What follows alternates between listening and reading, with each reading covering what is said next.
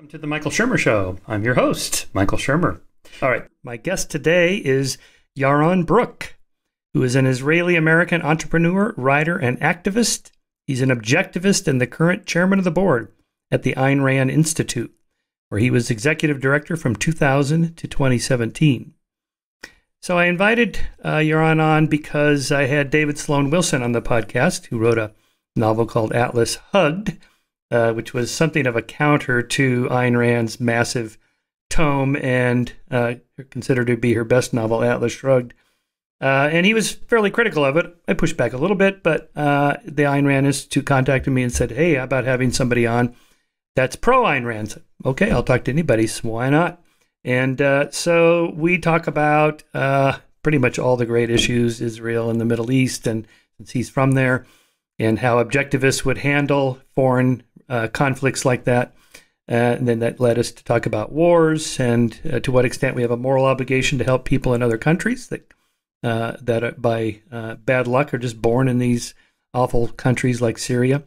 And then we talk about taxes, the size of government, why conservatives are no more small government at all. And of course, liberals are in favor of big government. And what about the welfare state? Don't we have a moral obligation to help people that are, say, homeless and or mentally ill, alcoholics, and so forth?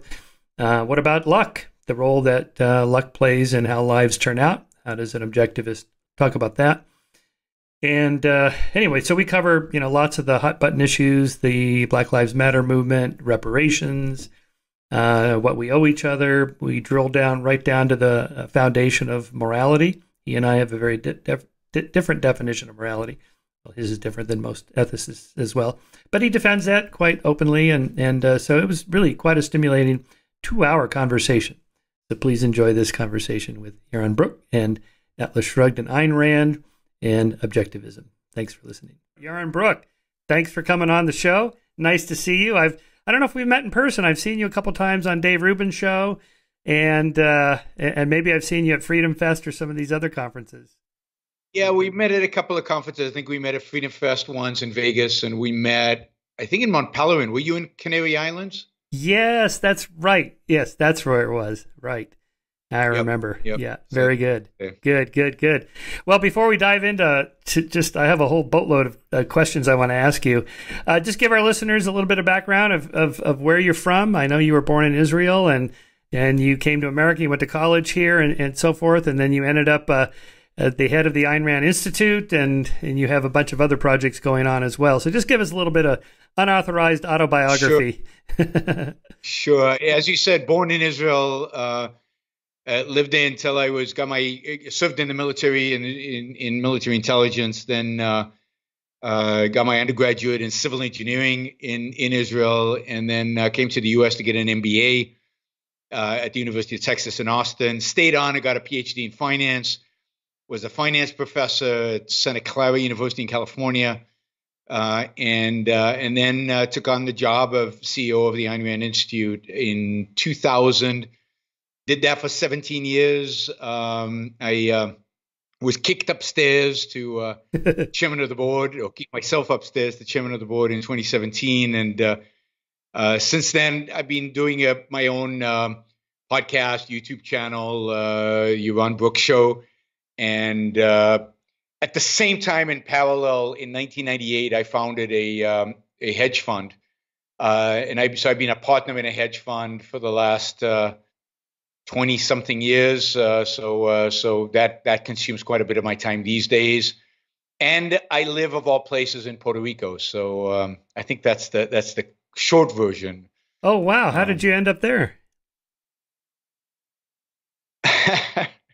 I mean, really, it boiled down to taxes, getting fed up with the tax load and the regulatory load of California, and liking the lifestyle out here. And the fact that I was no longer CEO of the Ayn Rand Institute, so I didn't have to go into work every day. I could work from anywhere in the world. And I looked around and said, as much as I love California, and I really do love California, where would be the best place in the world to live? And it turned out for an American citizen certainly economically, Puerto Rico is unmatched in terms of the economics that it provides. Even better than Texas? No federal taxes. Oh, no federal taxes either at all. Nothing. Okay. Wow. So if you structure your life right, there is you can, if you provide services from Puerto Rico to the U.S. outside of Puerto Rico, you can lower your tax rate to basically 4%. How does Puerto Rico pay for their social programs without taxes? Well, Puerto Ricans pay taxes. Oh, okay. It's new migrants, if you will, from the U.S. who pay very low taxes. So Puerto Rico taxes its citizens very harshly. I mean, I've been on record saying I don't think it's fair that I pay such a low tax and they pay such a high tax. I'd like to see everybody pay a low tax. So I'd like the Puerto Rican tax authorities to lower everybody's taxes to a flat 10% and no federal taxes. And there'd be a flood of people into Puerto Rico. It would boom like never before. But nobody listens to me. That's one of the things I've learned in life. Certainly the authorities never listen to me. Well, they don't listen to me either, so we're just having a fun conversation maybe. But, well, so then I guess the argument would be if everybody paid only 10%, how would they pay for roads and, public schools and, the usual array of, social institutions that we all pay into here? Well, if right now the institutions that they have are not very good and part of that, I think, is the size of the influence and the influence of government. About a third of all people employed in Puerto Rico are employed by the government. And I would argue that yeah, I know. Take Hong Kong. Hong Kong, 5% of the population is employed by the government, so it has a tiny government in comparison. It sits on a very small geographic area. It has more than double the population of Puerto Rico, yet GDP per capita is about 3 times what it is in Puerto Rico, maybe 4 times what it is in Puerto Rico. So how do they pay for it? They pay for it by not providing a lot of social welfare, not a lot of providing a lot of these services, only providing those things that they deem as they necessary. I don't think even they are necessary. I think you could have even a smaller government than Hong Kong, but Puerto Rico moving towards Hong Kong would be a huge improvement. So privatize the schools, maybe have the government pay through things like education saving accounts, maybe have them pay for the education, but not run the schools. And therefore you'd have competition, you'd drive down cost, drive up quality. Everybody would get an education because the government would be willing to backstop anybody who was poor and he couldn't get it. That would be a transition phase towards total private education. There are lots of ways in which you could solve all these problems. You go into the DMV to get your driver's license. You stand in line in Puerto Rico. The lines are longer. They're less efficient. It's a cumbersome process. Why can't we sit in front of our computers, fill out a form, have the computer take a picture of us, upload all the information to the cloud, have a blockchain process to verify the information and make sure that it's correct, and download a driver's license onto our phone? You need exactly 0 government bureaucrats to make that happen. You need some private company to design the software. It would not be that complicated. It would not be that hard. And you could do that to so many of the so-called necessary government services. You could privatize them easily. But as I said, nobody actually listens. Now, with that, in places what you just described, would that scale up to a country the size of the United States? Absolutely. Why not? I mean, why do we have brick and mortar facilities where you have to go in and somebody has to take a picture of you and submit forms, fill them out by hand? Why can't all of that be automated instantaneously? So there is only one country that actually has automated all these processes, and that's Estonia. Now, Estonia is a much smaller country than the U.S., but I don't think scale is the problem. I mean, look at the scale of Amazon or the scale of Google or the scale of Apple. This is trivial in comparison. This is a tiny little function. And imagine if you actually introduced competition and if you actually made driver's license something that insurance companies required in order to give you insurance for your car rather than as a government entity provided. You could privatize all of these so-called government functions. The only appropriate function of government is the one thing that it is instituted to do, and that is use force. And so government has a monopoly over the use of force. It should have the monopoly over the use of retaliatory force, only in self-defense, only to catch crooks and criminals. That's what it's good at. And then it needs some institutions in order to figure out what are objective laws, what are the right kind of laws, and how do we protect property rights? What is violence? What is an accident? Just the which is not easy and not simple. So you need a legal system and you need a legislature, but all they should discuss how to protect individual rights, how to protect us from violence and fraud, and leave us otherwise free. The market can solve any other problem that arises. So you're echoing Ayn Rand's ideas largely, and there's different labels for these sorts of things. Already you've said we need a state. So you're not, an anarcho-capitalist that thinks even state functions like contracts, police, fire, military should be privatized. Absolutely not. You could argue about fire, you could argue about certain things, but absolutely not. I think anarcho-capitalism is a contradiction in terms. I don't think you can have capitalism and anarchy. Anarchy is a state of chaos in which markets don't arise because markets need a rule of law.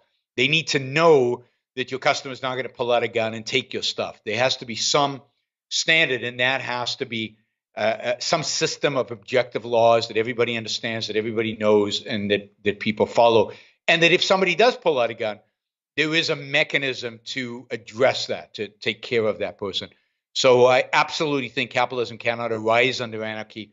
It needs a state, but a state that is focused on one thing and one thing only, and that is the protection of rights, the protection of freedom. Right. That sounds relatively simple, but the details mean that there's going to be more and more bureaucrats hired and more agencies for different kinds of things that come up in the complexity of human interactions and especially conflicts. And so you get this almost inevitable growth of government agencies over time. How do you put a stop to that or slow that growth down?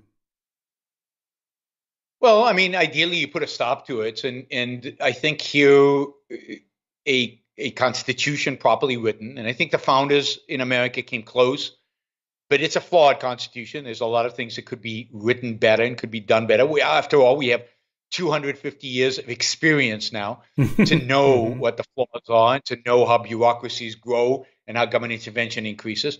I would focus a constitution on, there's a lot of things you would have to do in a constitution. A lot of them are already there. But one of the things I would do is have 4 fundamental separations in the Constitution. We already have a separation of church and state. Really, it should be a separation of ideas and state. The state should not be involved in advocating for any kind of ideas, religious or non-religious. But then I would have a separation of state from economics. The state should not have economic policy. It should have no economic regulation. It should not get involved in economic decision-making in business. It should stay out of business, out of regulation, out of any aspect that relates to voluntary transactions between individuals that have an economic nature. Just because of the history, I would add a separation. I would separate the state from education. The state should, in ultimately, have no role in education, no role in setting curriculum, no role in setting standards, certainly no role in actually supposedly educating our kids and in a sense indoctrinating them into what the state believes are the right ideas. That's part of the separation of ideas from state.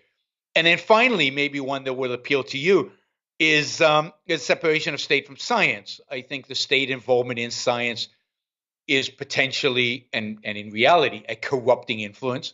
I think a lot of the what's out there in terms of the way grants are given and the way what science is supported and what science is not it's been politicized. Democrats like certain science and hate others. Republicans hate some science, and government shouldn't be involved. I mean, it should be left to private individuals to fund science. So if you had those four separations and they were clear cut and they were articulated clearly, I think at the very least you would buy time. Hopefully, you would actually create a situation where the government couldn't grow because it would have nothing to do. There'd be no things for it to actually engage in. Then how do you solve collective action problems like we need a vaccine? We need vaccines because of this, global pandemic, or we need an interstate system, or the NASA. You can't count on Jeff Bezos or Elon Musk by himself. Creating an entire space program and so on. Well, why not? Why not? So, but let's start with what was the first example? Vaccines. I mean, I think about what a world as I projected would look like. There would be insurance companies that would be heavily motivated to keep their insured healthy, because if you're healthy, you don't actually cost the insurance company anything, right? As if you go to hospital, if you get COVID, if you're not vaccinated, it's very expensive for the insurance company. So in a market where you actually had insurance companies that were free of all the burden of regulation, free of all the state control of state healthcare, which is well over 50% of all the dollars spent in the United States on healthcare spent by the government. So imagine a really free economy. Insurance companies would be going to biotech companies and saying, "Hey, there's this new disease. We need a vaccine.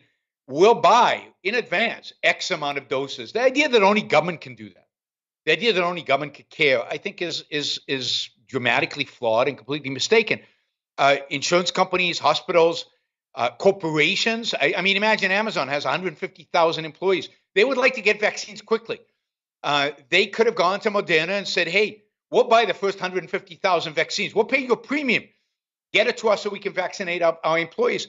And then, of course, you've got a lot of people who will free ride off of that, or semi-free ride off of that, right? Amazon will spur Moderna to produce the vaccine. The vaccine will be produced, and then Moderna will distribute it to all of us.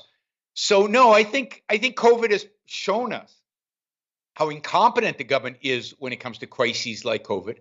Think about the testing fiasco. That would have never happened in a private market. Only government could create a fiasco on the scale of what they did with testing in the United States. But even the vaccine distribution was a joke. I mean, there was the mechanisms by which they used, the fact that in New York City, they literally trashed vaccines because they couldn't get them fast enough into the arms of the eligible. At least in Israel, where they don't take rules too seriously. At the end of the day, if there were vaccines left, they went out into the streets and said, "Hey, anybody want a vaccine?" And they vaccinated anybody who would come in. In New York, they followed the rules because they were fines. If you vaccinated an ineligible person, whatever the hell that means, you could be fined.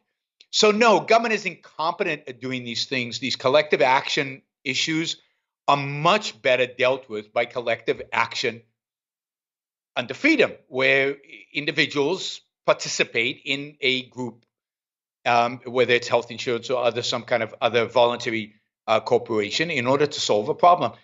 Space. Robert Heinlein had a wonderful short story he wrote in the 1950s. This is before NASA, on how we can get to the moon quickly. And his idea was basically tell the world that whoever gets to the moon first, whoever private individual gets to the moon first, owns, like a homesteading act. You fence off any territory, it's yours. Imagine if we'd done that and provided an incentive for entrepreneurs. You get all the mining rights, you get all the rights to go from the moon to Mars, or create competitive, juice up the competitive juices of entrepreneurs and our businessmen. I think we would have gone to the moon more effectively. We would have maybe stayed there instead of just coming and leaving. We would have developed all these technologies wonderfully. And again, Jeff Bezos and Elon Musk could be much richer because they wouldn't be paying such high taxes, and they could be deploying that capital to get us to Mars faster. So no, there's no doubt in my mind, private enterprise would get us to the moon more effectively than any other way. Yeah, there's a lot of thought experiments going on there. Elon, for example, is held up as a model of a capitalist entrepreneur. Yet a lot of his money comes from the government. I mean, they buy. Oh, I know. Believe me. And his cars. Tesla. I have a Tesla, but it's subsidized. The state of California gave me $2,500, and the federal government gave me $7,500. That's not capitalism. I agree completely. Now, PayPal was capitalism, so you can't begrudge him all his wealth. But certainly Tesla is completely crony. Tesla loses money every quarter if you take out the credits, the carbon credits they get from the government. And yes, you drive a subsidized car, and for that matter, you drive a coal car, because the only way to get the electricity into your car is by burning coal or burning natural gas or burning fossil fuels. So you're still burning fossil fuels. Wait, to drive what? A Tesla. I thought the electricity came from the electricity ferry. It's right there in my wall. I just plug it in. Appears. It's fear. Right. It's free. It seems that's the way people think about it. It's very bizarre. So yeah, I mean, we live in a mixed economy. We live with entrepreneurs who at least some of their wealth is derived from association with government. But to some extent, you have to ask yourself, what's the option in the world in which we live in today, where the government has its hands in everything? It regulates everything. It has its hands in all of our pockets. It's very hard to survive as somebody who does business without having some kind of dealings with the government, whether you like it or not.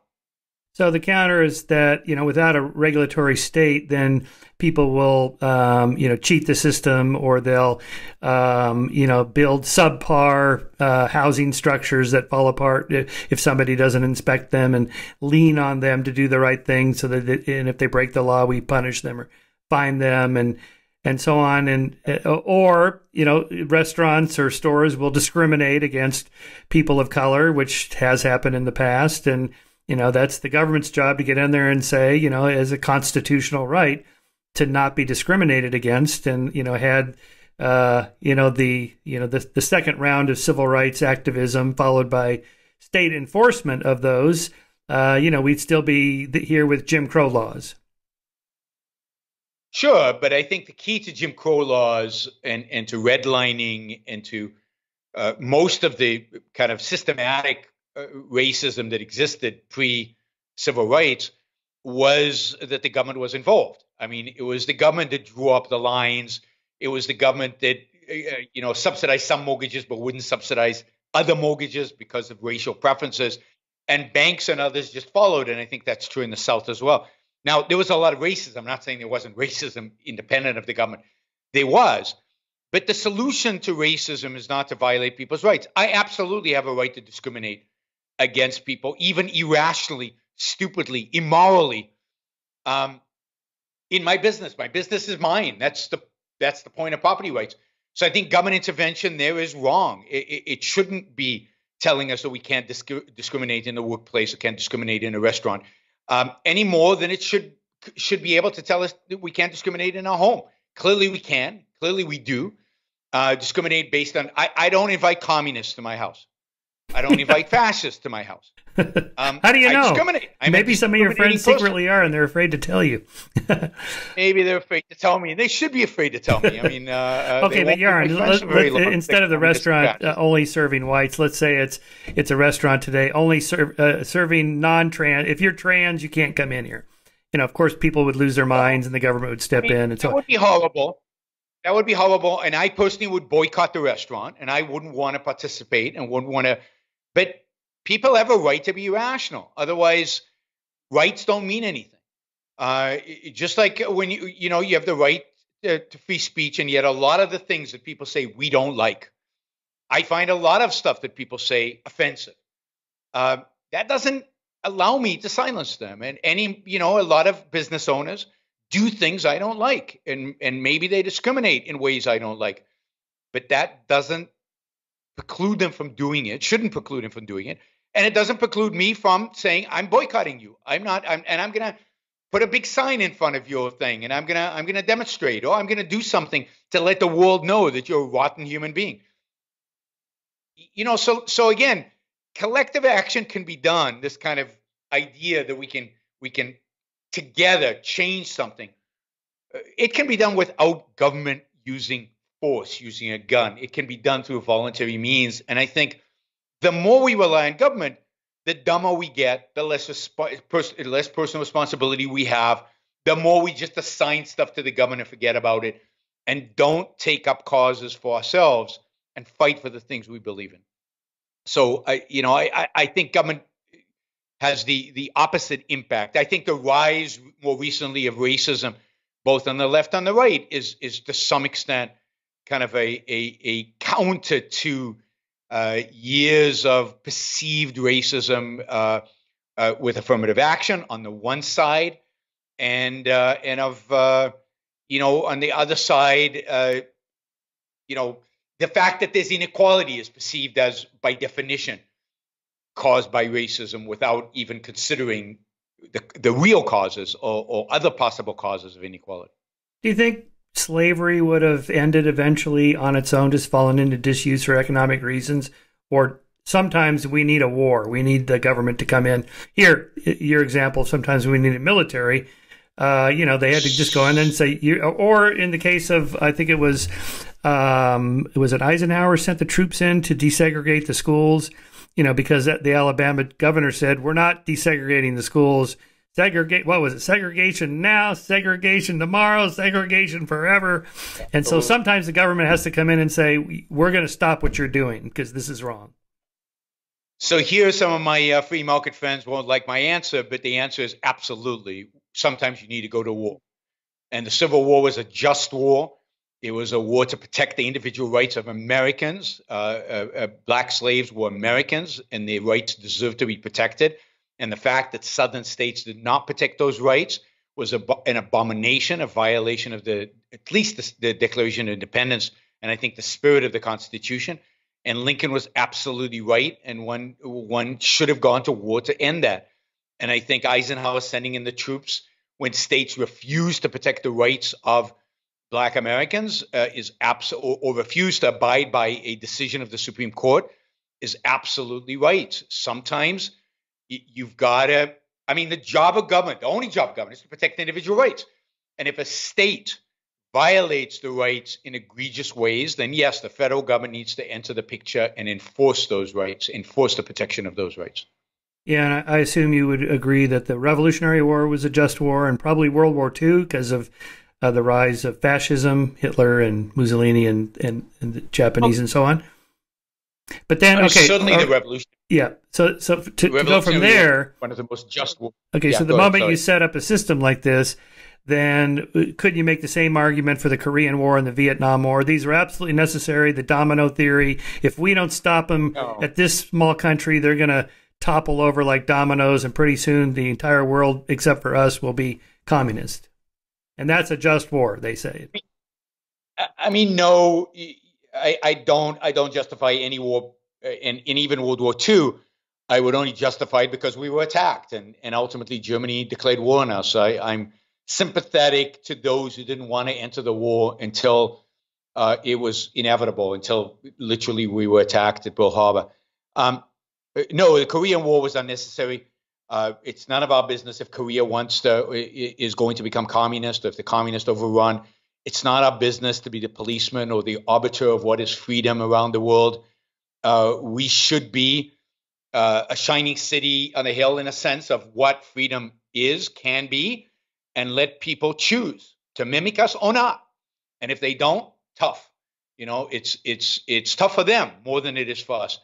And Ayn Rand had the perspective, and I think this is the right perspective, that authoritarianism ultimately is a losing strategy. It leads to poverty, and it leads to self-destruction.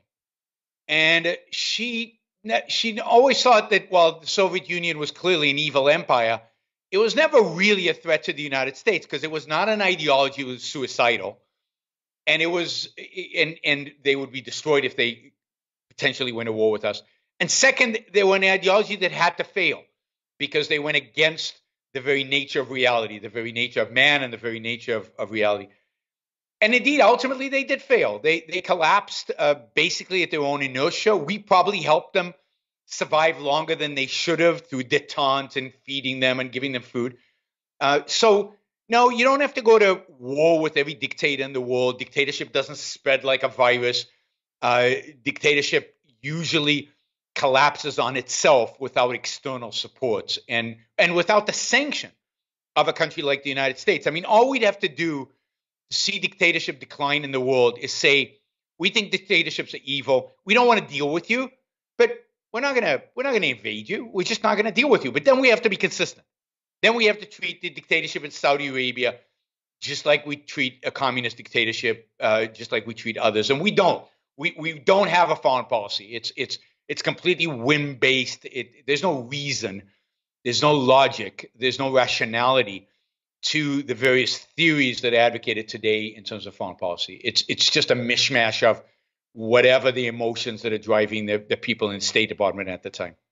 Or American interests. So with Saudi Arabia, obviously oil, North Korea, we don't care. We don't get anything from them. So we can press economic sanctions on them all we want. Hopefully they won't use their nukes.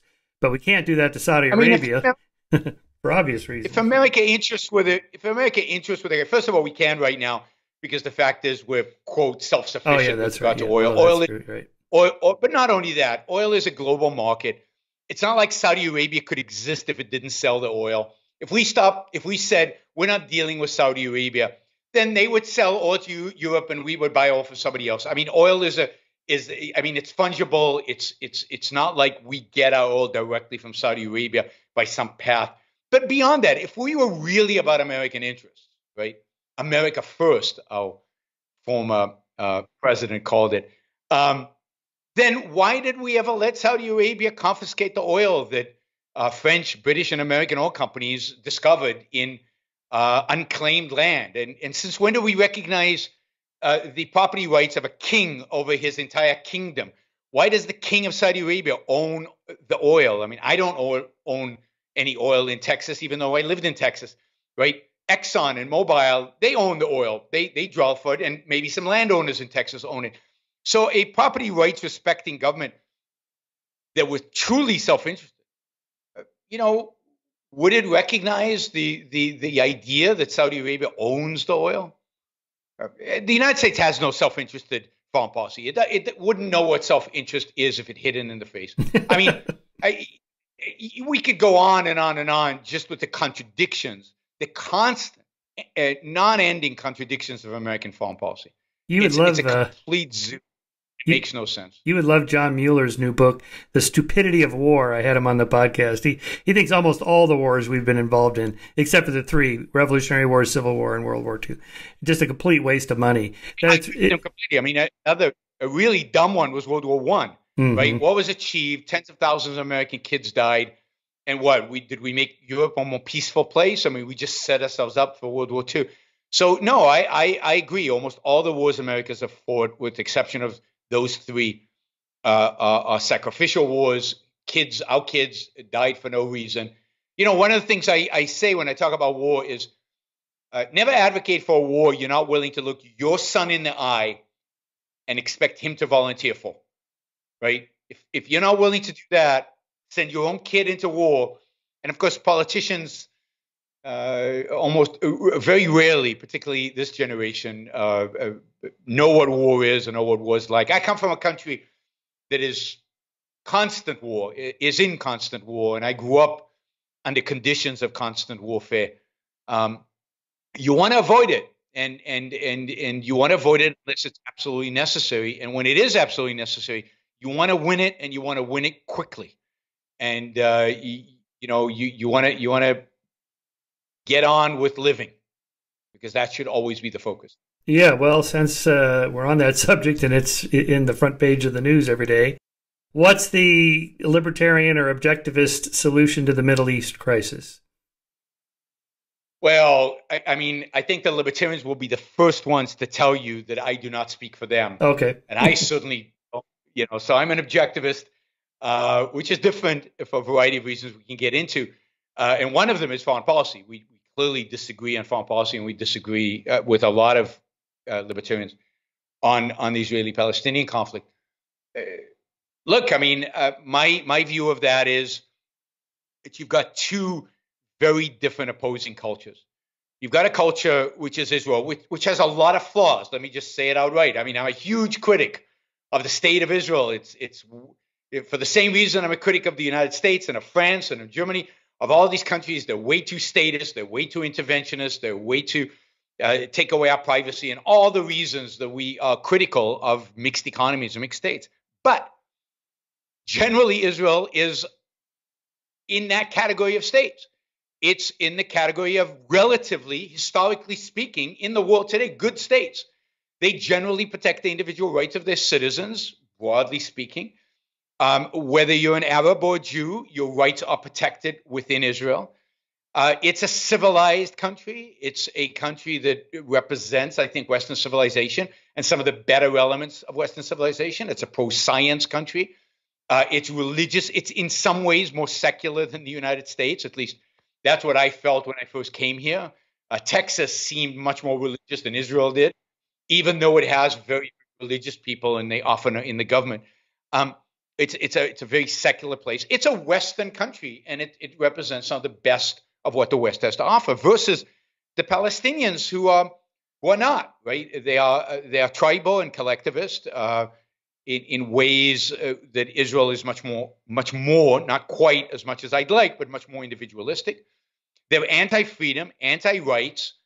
Their political system is authoritarian, whether it's in the Gaza or the Palestinian Authority. They have a president now who 14 years ago won an election, and there was supposed to be an election every 4 years, and yet there hasn't been an election, yet he's still president. We call that an authoritarian leader anywhere else. It is a culture that is not particularly pro-science, that has become more religious over the last 20 to 30 years, unfortunately, with the rise of Islamism. And it's a culture of violence. It's the joke goes, but it's not a joke. It's a reality that if the Palestinians really wanted peace tomorrow, they would lay down their arms, and Israel would sit down with them, and they'd cut a deal. They would cut a deal. You mean a two-state solution? Maybe it's a one-state solution. I don't know. I am an advocate of a one-state solution that's rights respecting.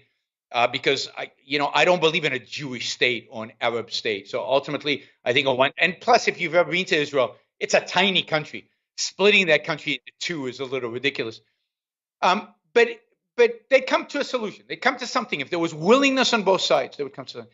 If Israel laid down its arms tomorrow, if they said, "Okay, we're giving up force," like some libertarians would like, we're becoming pacifists, our arms on the ground, they'd be slaughtered the next day. They'd be pushed into the sea and massacred. And that's all you really need to know. So at the end of the day, Israel is acting in self-defense against an enemy that once it destroyed. I think Israel has been weak in its response. As I said, you need to win wars quickly, sometimes brutally, but you have to win them quickly. Israel refuses to win the war.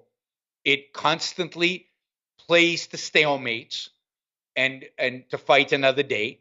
Is that because of social pressure from other nations in the UN? And if they just did what countries did in the 19th century, just go in, finish it off, be done with it, and the last guy standing wins. And that's not acceptable anymore. They should do that. I don't think it's as bloody as it sounds if you do it properly. They could reoccupy and take over the Hamas leadership and kill them and destroy the entire infrastructure, and they could do that without massive civilian casualties. But yes, I think it's international pressure. I think it's American pressure, but it's also pressure within Israel. I think that all of this is driven by morality, by ethics, and we should talk about morality because I think it's driven by morality, and the moral code that we all hold. I think the world holds, and particularly today more so than in the past, is more and more a kind of a Christian self-sacrificial moral code, standing up for your own values, even for your own life, fighting a war of self-defense in a way that truly defends you and truly ends it. is unacceptable. If you read, I've read a lot of just war theory. People like Waltzer, who teaches at West Point. It's filled with a kind of a Christian, altruistic, anti-self-interest view of morality that I think cripples our ability to defend ourselves and cripples our ability to live successfully. And I think when it applies to war, it leads to what we have now in Gaza, where every 5 years we'll have a war. Every 5 years, Israel knocks down the buildings. Then Israel helps the United States fund building new buildings, because the Biden administration has already said they're going to send money to the Gaza Strip to build it. And then 5 years from now, they'll knock down those buildings again. And Hamas, in the meantime, the Hamas leadership will pocket what the Arabs call bakshish, which is a portion of whatever comes through. They'll pocket 5% or 10%. They'll continue to get rich, the Hamas leadership. They'll use some of that money to buy more missiles, and they'll rebuild the buildings. And everything will start over again, the whole cycle. So, no, you have to end it, and you save more lives in the long run by ending it quickly than by letting this go on forever. But that requires a proper conception of self-interest, and a proper conception of self-interest in war, and a proper conception of self-interest in foreign policy. I've written about a proper conception of self-interest in war. I did an article critiquing just war theory called Just War Theory versus American Self-Interest. People can find it online. And but as I said, people in power don't listen to me. Well, so here's another way I conceive of it, but maybe this is overly simplified. You got, two guys with a piece of paper that's the deed to the same piece of land, and the title company is God, or the Holy Book, that says this is our land, and there's no way to adjudicate that. You can't go to the UN or whatever, because it's God that said this is our land. But that would be ridiculous. If that were the case, then I'd agree with you. Then there's no solution to this. But basically what you have, and we could get, again, we could spend hours just talking about the history. Basically, you've got a people who came to a land and bought property from Arab landowners from the Ottoman Empire, and then found property that was not owned by anybody, because ownership is not collective. Arabs didn't own Palestine. Individuals owned pieces of land, and some land wasn't owned by anybody. And they dried swamps, and they brought industry, and they created a thriving agricultural communities, and they built a civilization in a place that didn't have any. It was ruled by the Ottomans. Then there was a war, and the British took it from the Ottomans. And then the British had it. It wasn't owned by the British. It wasn't owned by anybody. And again, there was land bought. A lot of very wealthy Jews from Europe sent money to what was then Palestine under the British, and they bought parcels of land.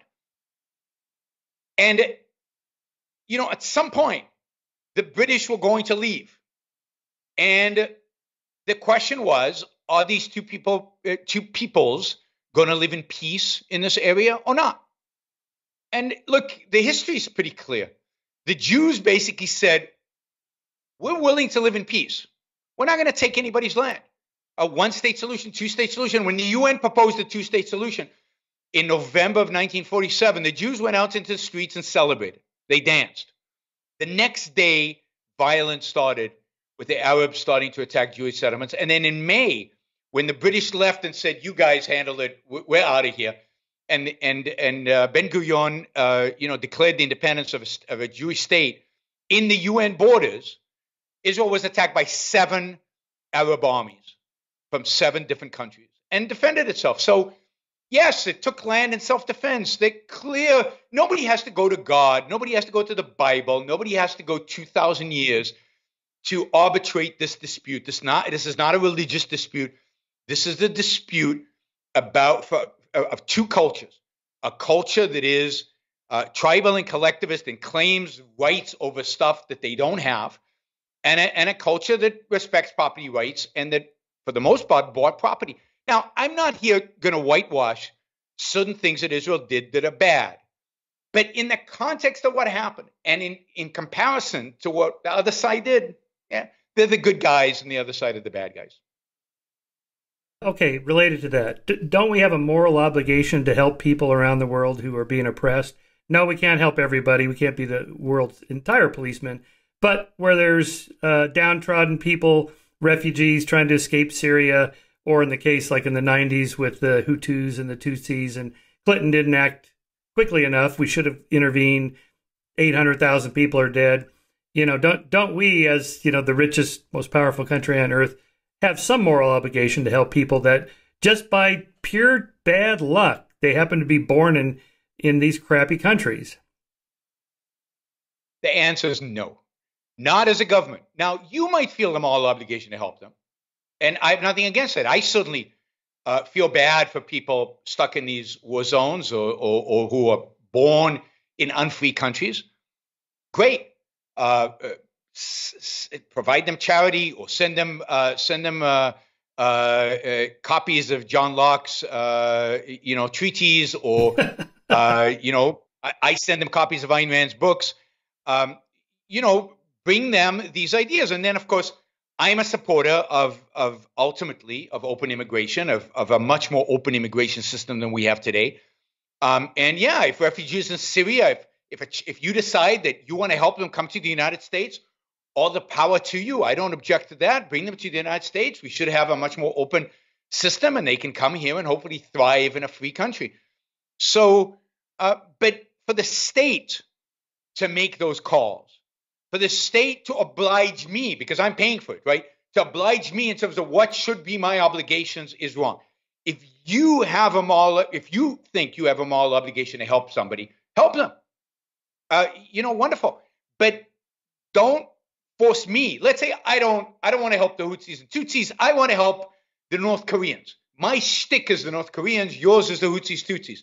Why are you forcing me to participate in what you think is important, rather than I can help North Korea, you can help, and again, we'd be a lot freer and a lot richer. I guess the rebuttal would be. I guess the rebuttal would be, I'm just a little guy. What can I do? It takes a government-sized agency to send the troops, the blue helmeted soldiers in to break up the conflict and do something about it. But I don't believe the blue soldiers should be sent in. I mean, it's sad what the Houthis did to the Tutsis, or the other way around. I can't remember, but it's tragic. It's horrific. But am I going to send my son? I mean, this is again the question. Am I going to say your life should be forfeited so that the Houthis don't slaughter the Tutsis? Sorry, no. I mean, my life, my son. I'm glad he was born in America, a land that's relatively free. I don't see why that life should be sacrificed for their sake. If you want to fund help, if you want to provide them with better ideas so they can ultimately reject violence as a means for settling disputes, great. But a government sending my kid, and it should always be the perspective of my kid, to fight for a war that's not a war of self-defense, to protect their families and their rights, I think that's illegitimate. Now, would something like what I just described have actually happened in 2015 when Angela Merkel said, we got to let these Syrian refugees in?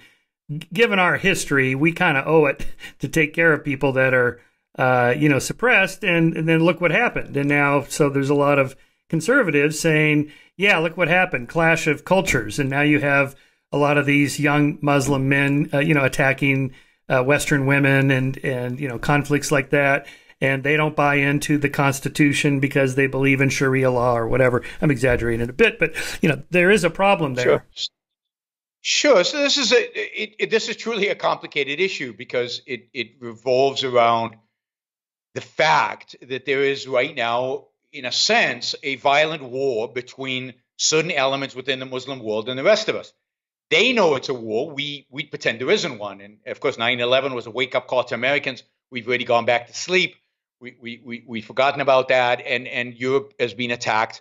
So there is something going on here that's more than just immigration, that's more than just refugees leaving a territory. There's actually people who want to commit real offenses. And I put aside the culture, and let's get back to the cultural question, because I think that's an important question that's separate from kind of the war that's going on. There is I won't call it a civilizational war because I don't think there's a civilization on the other side. I don't think there's, what they do to each other in Syria is not civilized. So I don't think the Islamists represent civilization. But I think that needs to be dealt with. And I think, again, if America had its own self-interest in mind, then it would have engaged with this issue after 9/11 in a very different way. And indeed, if it had this issue in mind, maybe we would have never had a 9/11. Maybe we'd have dealt with the issue beforehand. Americans have been killed by Islamists for a long time, since 1979 at least, and we've done nothing. And we appease them and we tolerate them. And this is also true about the culture. Look, if you open up the borders and you let them come in, and they violate your laws, and you say, oh, but they're a different culture, so we don't care, we're going to let them get away with it, then yeah, they're not going to assimilate. They're not going to learn. They're not going to. But if an Arab, I don't know, assaults a woman, and you put them in jail the way you would anybody else assaulting a woman, and you say to them, this behavior is unacceptable. Our culture does not accept it. You can keep your barbarism at home. This is barbaric. We have a civilization. And you know what? Immigrants, Western civilization, and maybe we shouldn't call it Western. Civilization is superior. Anything else you guys have. You want to come here? Great. You're going to play by our rules, and you need to assimilate. And if you don't, we're not going to hand you checks. But the West is doing exactly the opposite. It's saying all civilizations are equal. There are no better civilizations and worse civilizations. If you want to treat your women harshly and you want to dress them up in clothes where they can't, be seen, all right, you have, it's just the same as the way we treat our women. That is a travesty. And then culturally, we don't defend what's good about our culture. We don't defend what's good about our civilization. When we don't defend reason versus their faith. We don't defend science versus their mysticism. We don't defend our ideas as right, as correct, versus their ideas which are not. If we were confident, if we asserted that our civilization was a good civilization, was the right, we haven't implemented it perfectly. We're the flaws and everything, but generally this is the right direction of history, right? And then if we were confident and assertive in that, they would assimilate. I mean, one of the examples, I think one of the interesting things that happened during COVID is the vaccine that came out of Pfizer is actually a vaccine developed in Germany by a German company that was founded by two scientists, a husband and wife, both of Turkish origin, whose parents were, I think one of them might have even been born in Turkey, but certainly their parents emigrated from Turkey, and who've assimilated and become Western-style scientists who actually developed mRNA technology, and here they are, saving the world, right, with a vaccine. So I don't buy this. They can't assimilate. I don't buy it. To the extent that they can't assimilate, it's our fault because we teach them not to assimilate. We should be teaching them the value of Western values. Yeah, here you're hinting at this idea of cultural relativism, which people on the left more than the right embrace since postmodernism, that you can't say that there is a right culture. You can't derive an ought from an is. Who are we to say whether women should wear a burqa or not, and so forth. And therefore, you're imposing your Western imperialist, capitalist, and so on ideas upon other people. So let's just get right into that. How do you know that that's the right culture? How do you derive, let's say, this idea is better than that idea? Freedom's better than slavery is the easiest one, but, scale up from there. Sure. Well, I mean, you have to have a standard. And I think given that we're human beings, our standard should be human well-being. It should be individual human flourishing. What culture allows individuals successful at flourishing, at achieving things, at pursuing happiness? And clearly some cultures are good at that and some cultures are terrible at it. And the cultures that are terrible at it are bad cultures. The cultures that are good at it are good cultures. Cultures that promote human life. Science is human life promoting. That's why it's good. right? It's not good because, hey, it's fun to play these games and to do math on a board and stuff.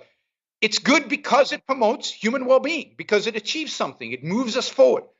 And cultures that negate science, that reject science, for example, modern Islamic culture, because, historically, the Muslims were pretty good with science. If you go back to 1000 AD or 1100, I mean, they turned their back on science at around 1200. But up until then, science was happening there when it wasn't happening in the West.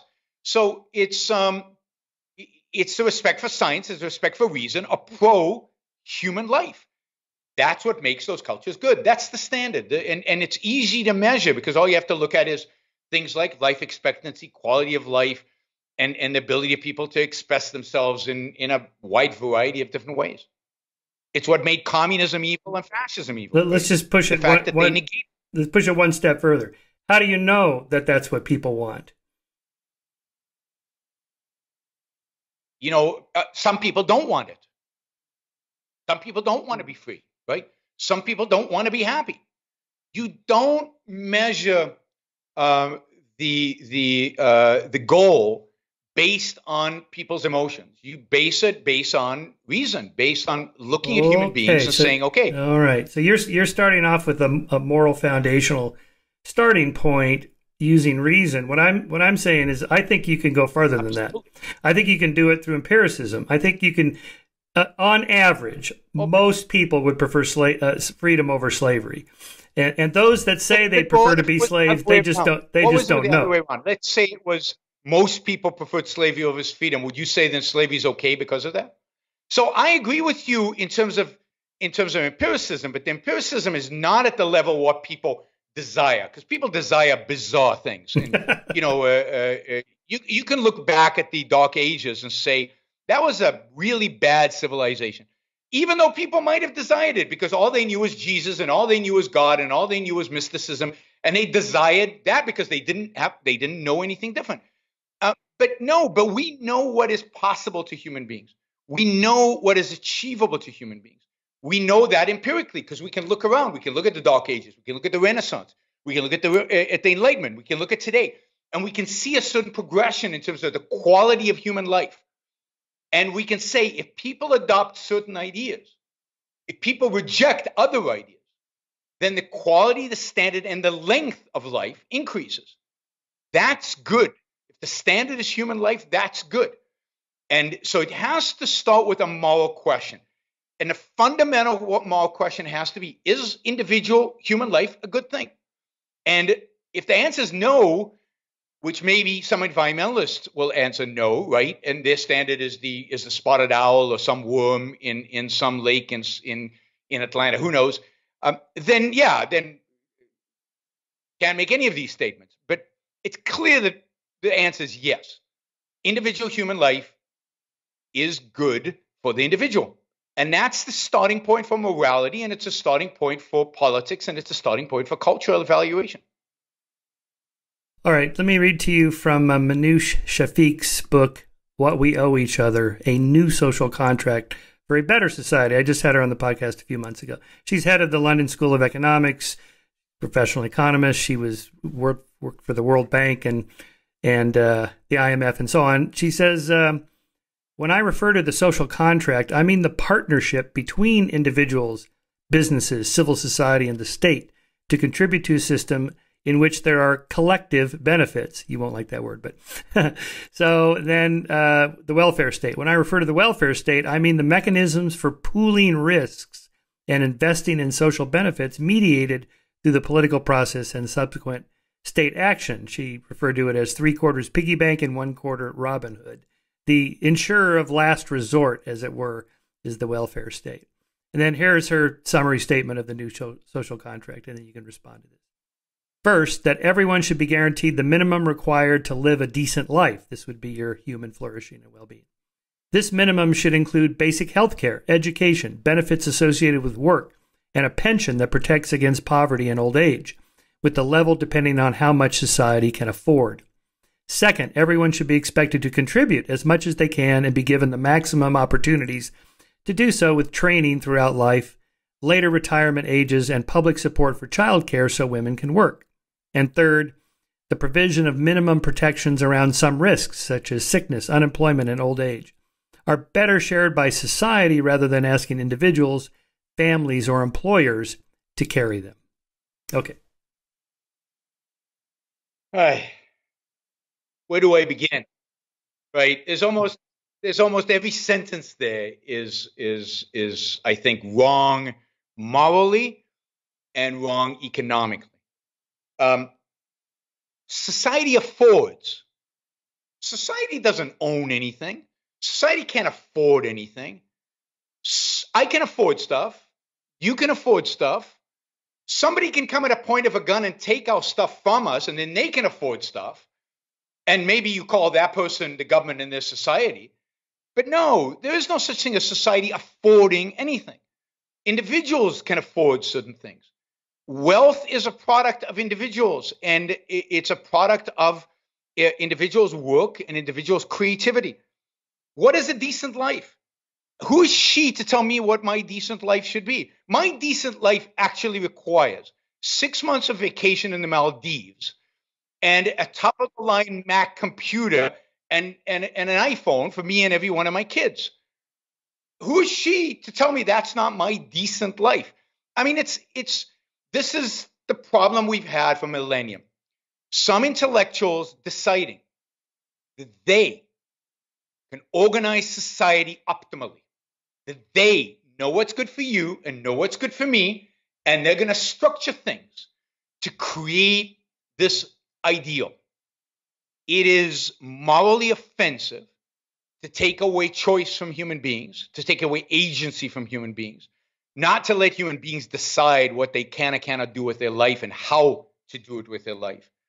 It's morally offensive to say to somebody who's created a fortune, oh no, we need that money because we have other priorities for it. Even though you created it, you made it, you built it, we have other priorities for that money. We, whoever the we is, we philosopher kings have other priorities for it. It's morally offensive to talk about people as collectives and not as individuals, as if we all share the same standards, the same values, the same things, and that brute force, literally brute force, can be used in order to achieve her vision for society. I mean, one of the beauties of my vision for society, even though I know few agree with it, is that there's no brute force. You know, you want to start a commune in my world, you can go with your friends and from each according to ability to each according to his needs, and you can live a miserable, pathetic life, which I know you will, but you know, you can experience it yourself, empiricism, right? You can teach yourself, and you can do it. I won't stop you.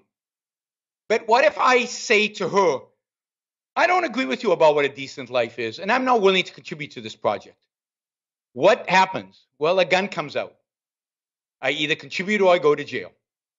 That's wrong. But it's not just that. It's her trying to dictate to poor people what a decent life is. Instead of, and assuming also that producers, hang on 1 second, Yaron. I think a lot of listeners will not understand the links between those two statements.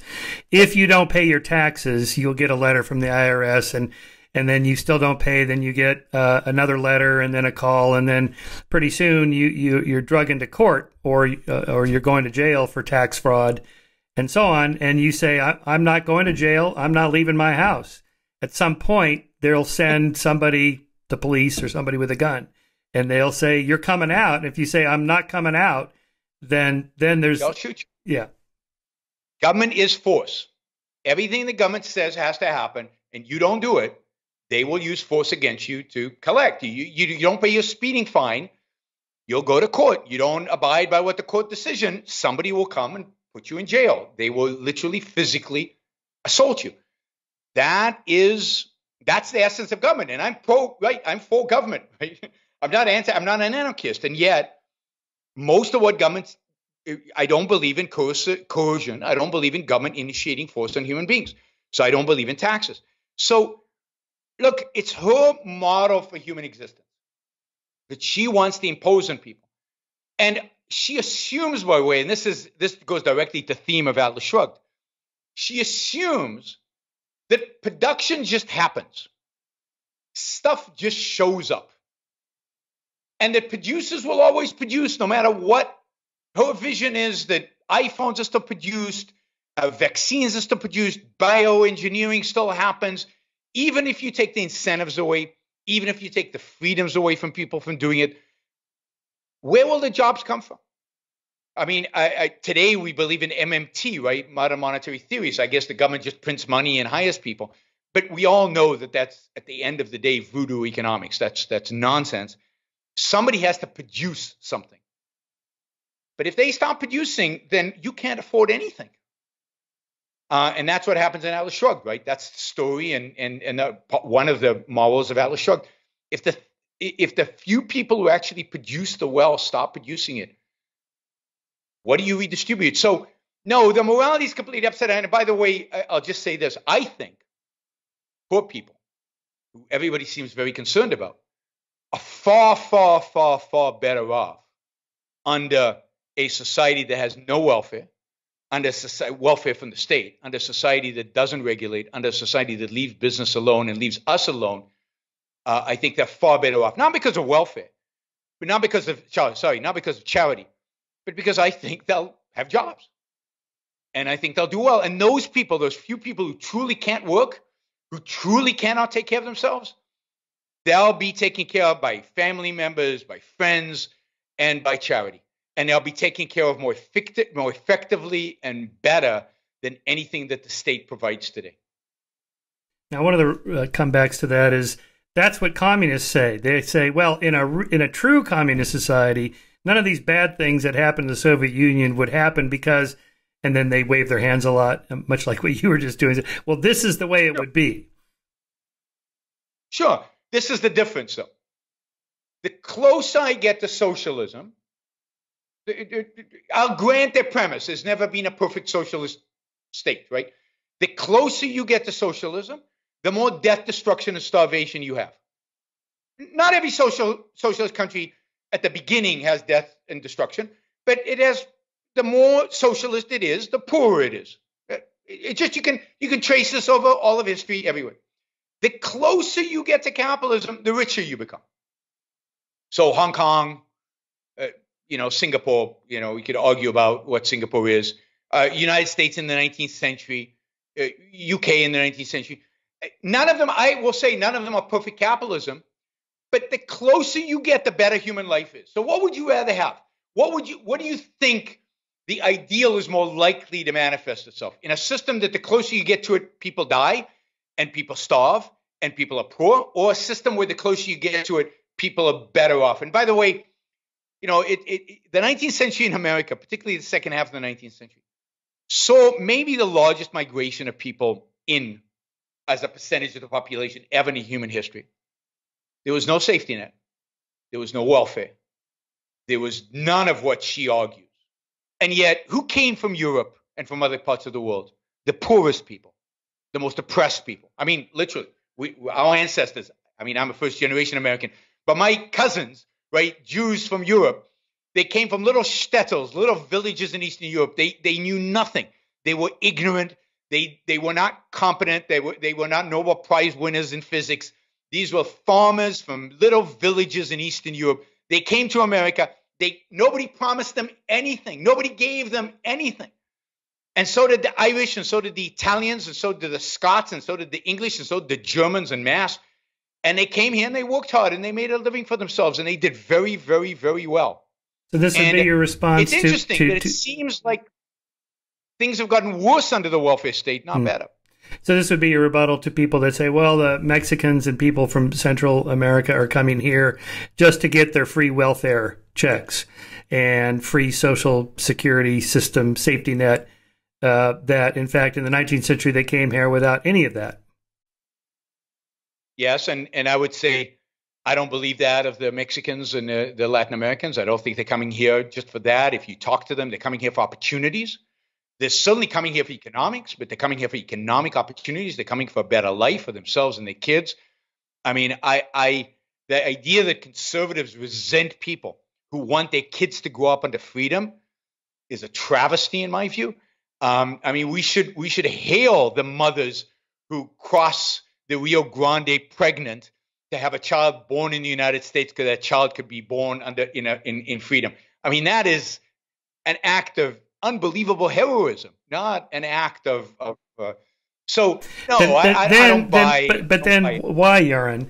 Since you've been pounding on the left, let's go to the right in conservatives. Why is it conservatives that are trying to stop everybody from coming here? Why are they so anti-immigration? Because the conservatives are collectivists. They tend to be tribalists. They tend to be there's a significant xenophobic element on the right. They tend to be nationalist. But nationalism is often just a disguise for xenophobia. And they tend to be ignorant of economics, and they tend to be ignorant of capitalism. The idea that the right, particularly as reflected in conservatism and in the Republican Party, is pro-free markets is absurd.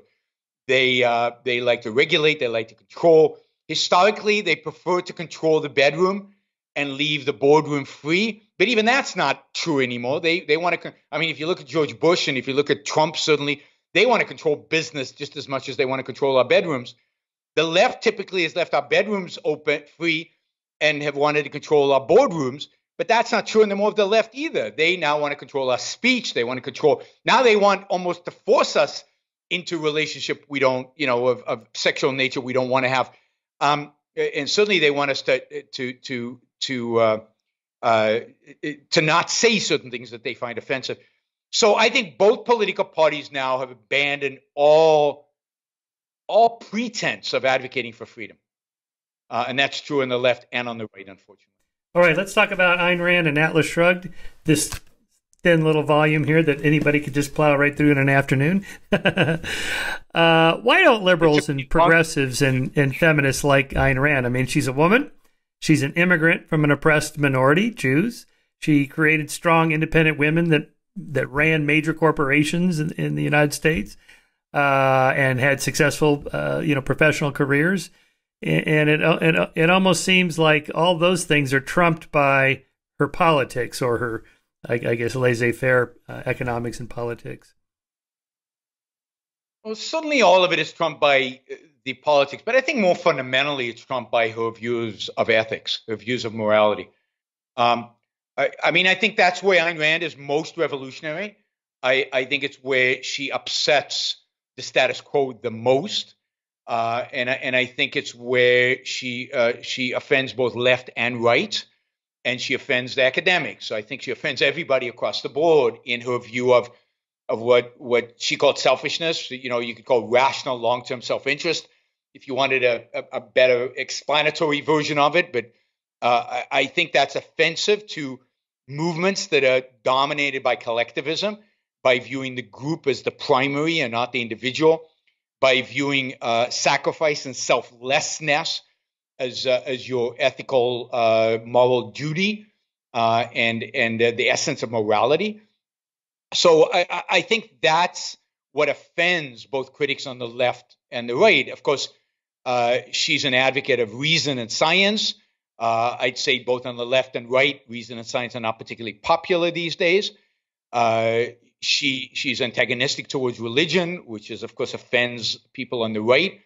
But she was also antagonistic towards certain secular religions, like what she called the ecology movement and what we know today as the environmentalist movement, the placing of the well-being of some Mother Earth above the well-being of human beings. So while she portrayed strong women, they were strong individual women. They were women that didn't fight for women's cause. They fought for their own happiness and their own success and their own prosperity. So I think both left and right have many, many reasons to dislike Ayn Rand, and they found all those reasons. But yes, the politics, the economics, and the ethics are at the core, and you could even go deeper to the epistemology with the left and the right's rejection of reason. Yeah, you mentioned earlier about, you built this corporation, you made that wealth, and then the state wants to take it away from you. Then, so how do you counter the argument? Well, you didn't really do that. luck has a big chance. You were lucky you had two parents instead of one parent, or two parents that were educated and sent you to a nice school, read a lot of books to you, or you grew up in America rather than Syria, or even the genetics for wanting to work hard. That is, being high in conscientiousness, high in need of achievement. Not everybody's born with that. All the way down to the stuff Obama talked about with his you didn't build that. The public roads. You drove to the university to get your public education on public roads. Google and Apple both benefit from all of that state, including the internet itself, which is created by the state. So if you're walking around with your copy of Atlas Shrugged going, I made my own life, it seems to me a reasonable argument to say, well, not really. You had a lot of help along the way. No, really. So there's a lot to unpack there. It's an insult to somebody like Steve Jobs, who I think came from a single family mother, whose father was a Syrian from Syria, so maybe was born unlucky, but managed to produce a Steve Jobs, who dropped out of college, who was not particularly stood out as a young man in any kind of way. I don't know how much his mother read to him or didn't read to him, and it doesn't matter, because I know a lot of really, really bad people who were born to two parents who read to them, who sent them to good schools, and yet they turned out to be scumbags, and horrible people. There's the big discussion out there in psychology, I guess. Nature versus nurture, right? Is it our genes or is it our environment, and what results? And the real revolutionaries think it's a bit of both. It's a mixture of the two. And it seems like the one element that's most important in shaping who you are does not exist in psychology. Psychology has just eliminated it from reference, and that is you. The choices you make. The choices you make to think or not to think, to focus your mind or not to focus your mind, to do X or to do Y, to take this road or to take that road. The way you use your mind. Do you use your mind? Do you apply reason? Do you apply your rational mind to the problems you face? Or do you just go by emotions and just write it out and see what happens? Those are decisions, choices you make. And those choices shape who you become. And if you don't make the choices, then you're shaped by your environment, yes, and you're shaped by your genes. But that's a default. That's the people who don't succeed at anything. They truly don't make anything. They are just products of whatever. But I think most of us, at least most people who are successful in life, did something. They did something. They contributed. Because I know people who are a lot smarter than me. I don't think I have a particularly, extraordinarily high IQ. I know a lot of people smarter than me, less successful. I know a lot of people smarter than me, more successful. But what determines that? What determines that is what you do with the material you were given. I can't control what parents you had. I just can't. I can't control what genes you have. Not yet. Maybe one day we will, right? But at the end of the day, you get this material, and what do you do with it? Some people make something. I know a lot of people with low IQs who had horrible upbringings, who've made a life for themselves. Now, they're never going to be Steve Jobs. But whatever maybe they were a bricklayer, maybe they were an electrician, but they're a good electrician. And they make an effort. And they go to work every day. And they take responsibility for their own lives, and they feed their families. And I know other people in the same circumstances, the same genes, who don't. So I don't buy that. Now, let me address some of the other issues, right? So, But just wait. So you're talking here about volition. What? Volition. About volition, absolutely. Yeah. So if there's no volition, why are we even having a discussion? Let's go. I mean, there's no point. Because I love it when Sam Harris says there's no such thing as volition. There's no free will. But you should make the right choices. And here's some choices you should make. And then he says, by the way, there's no you. There's no me. We're all just conscious, we're all just one. But wait a minute. Wait, what does it mean to choose if there's no me to choose? And what does it mean to choose if I don't have volition? We're just spinning wheels if that's the case, and it's all just a waste of time.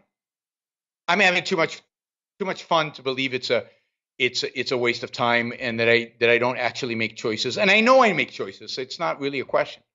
Yeah, I think of it this way. I think all the things I described are true. That I was given a lot of benefits growing up in a middle-class family in California, and so on and so forth.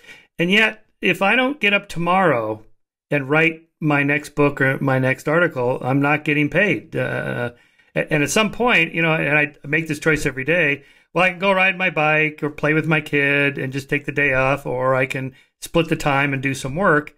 Well, I guess I'm going to make a choice. At some point, you do make a choice, and there's nobody giving you anything at that point, no matter how many benefits you've had in the past. How would an objectivist respond today to the anti-racism, the Black Lives Matter? We're owed reparations, 400 years of slavery and Jim Crow. You whites had all these benefits, and generational wealth gets passed down, and so on and so forth. How would you respond to that current movement? First of all, I don't know who all you whites had all these benefits, who they're referring to, because my white-skinned grandparents and great-grandparents, if not for luck, would have been wiped out in a Holocaust. I don't know what the luck, these great benefits that at least Jews have had. So again, grouping everybody as whites is meaningless. What about whites who emigrated here in the last 10 years? What about people that even within Europe were oppressed relatively to other whites because Northern Europeans hated Southern Europeans? I mean, the whole collectivist approach is bogus. Look, here are facts. Slavery is horrific. It's one of the great evils in the world, and it's wonderful that it was eradicated. It's unfortunate that it ever existed. It's sad. It's horrific that it ever existed. The fact is that it was eradicated in the West by rights-respecting countries, in capitalist countries. Capitalism eradicated slavery. Jim Crow is horrible, was horrible, and evil and wrong. And there's no question that slavery and Jim Crow have something to do with the fact that blacks have accumulated less capital financially over generations because they couldn't own property. They couldn't start businesses in some cases. They were clearly oppressed. And there was an argument to be made right after the Civil War to give blacks reparations or to give them land or to do something like that. That was the time to do it. But you know what? It's 150 years since then. Yes, they're at a disadvantage. The only way I know how to deal with the disadvantage is to work hard. And I think what we do instead in America is we crippled the black community. We crippled them in two ways. One, since the war on poverty was started, we've institutionalized them into poverty. We hand them a check. We tell them they don't have to worry. We're taking care of them as if we're, we've got this paternalistic system going on, and they're children. They can't take care of themselves. And we treat them as children. And we treat them as inferior through the welfare state. And this is true of all poor people, but it's particularly true of the black community. And then we have leaders who keep telling them that they're victims, that they're being treated horribly, that they need reparations because otherwise they can't succeed in life. Imagine if the black community had leaders who told them, go bootstrap yourself, get an education, get A's in your tests. Now in some schools in black communities, to be a good student is considered to be white. That's a cultural problem within their communities that they need to solve. Now, there is racism in America. I'm not a denier of it at all. I've seen it. It exists, and it's horrible. There is police brutality in America. There's no question. There's some argument about whether there's police racism, if there is, let's eradicate it. Let's deal with it. Absolutely. But the problems in the black community are problems that have to do with the welfare state and their own culture. And until they're willing to face their own culture, and until we're willing to face the problems that the welfare state creates, none of this is going to go away. Would a model be what the Jews have gone through for 4,000 years of oppression and anti-Semitism? they're excluded from schools, so they said, all right, we'll build our own schools, and so forth. We build our own schools, and Jews, of which I guess I'm an honorary member because I'm obviously abandoned the religion completely. But You're Jews secular. value education. It's in the culture, right? It's in the culture, and therefore, in whatever context and whatever opportunities they got, they went and they studied. So those people from the shtetls in Eastern Europe were not educated, but they came to America. They made a little bit of money. Now they could send their kids to school. Their kids got an education, and they valued it. And you see that today with Asian communities. This is not racism. This is about culture. And of course, they're being discriminated against. They can't get into Harvard. They can't get into certain schools because they value education, spend a lot of time, a lot of effort studying.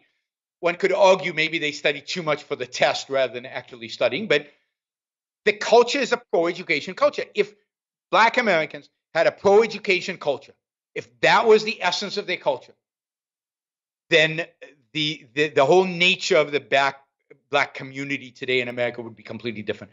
Now, that is not to deny 100 plus years of slavery and Jim Crow laws and the fact that they were set back significantly as individuals. But that's just to say that just means you have to work harder, just like Jews who came from horrific backgrounds had to work harder. Just like, for example, Caribbean Blacks coming from the Caribbean who are just as poor, work hard and raise themselves up, or Nigerian Blacks who are. It turns out the Nigerians are the most educated nationality in the United States. Would a rational argument to reparations be cross-generational or transgenerational guilt is an irrational idea? I didn't do it to you. You weren't a victim. We're talking, several generations ago. The moment you go down that path, if you accept that, then don't we owe reparations to the Native Americans? Don't the British owe half the world reparations for colonialism? I see. Well, I mean, you'd have to balance the counts, right? The British also brought a lot of good to the rest of the world, so it's harder. What is the balance? But that's not a debate worth engaging in. I mean, do I go to the Egyptian government and ask for reparations? I guess my people built the pyramids. At least that's what the Bible says. So, no, I mean, it makes no sense. It goes back to the Israeli-Palestinian question. You can't base claims on ancient history. You've got to deal with reality on the ground. And the reality on the ground today is the generation that enslaved you is not alive. And, you don't punish the grandchildren for the grandparents' sin. In this case, great-great-grandparents. So it's wrong. Again, morally, it would not help.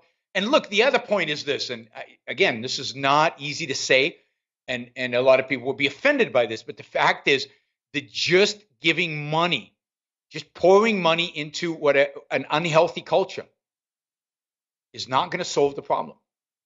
The Black community needs new leadership, new intellectual leadership. And I'm glad to see certain intellectual leaders, Thomas Sowell, obviously, from way back, but who's been around for a long time. But there are a bunch of young Black intellectuals who are advocating for a changed culture. And that's what they need. Their leadership has betrayed them. I would argue the same about the Palestinians. Palestinian leadership has betrayed them. They haven't provided them with the guidance to lead them towards a flourishing life, towards a successful life, towards the good. Sometimes you hear the parallel argument, well, Germany's paying reparations for the Holocaust to Israel and the victims of the Holocaust, the families. But those people are actually alive. I mean, it's these are current generations, but barely alive. But now I see that Angela Merkel is paying. It should stop. It should stop. Yeah, it's just now I see that they're sending reparations to one of their African colonies. I forget the name of it now. There's no end to it. For a century ago abuses. Yeah, the moment you open that door, I mean, how many colonies did Germany have? What about Belgian and French and British colonies?